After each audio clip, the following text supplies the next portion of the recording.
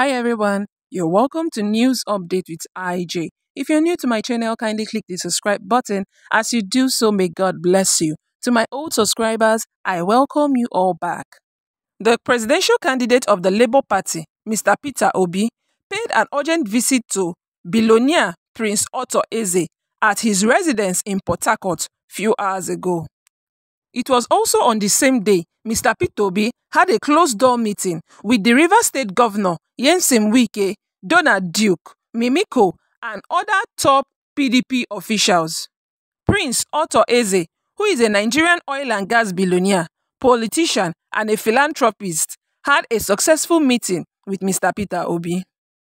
Prince Otto Eze, who is popularly known as Ozo Igbondo of Igbo land, is said to be the number 8 wealthiest man in Africa. His net worth is estimated at $5.8 billion, according to NigerianInfomedia.com.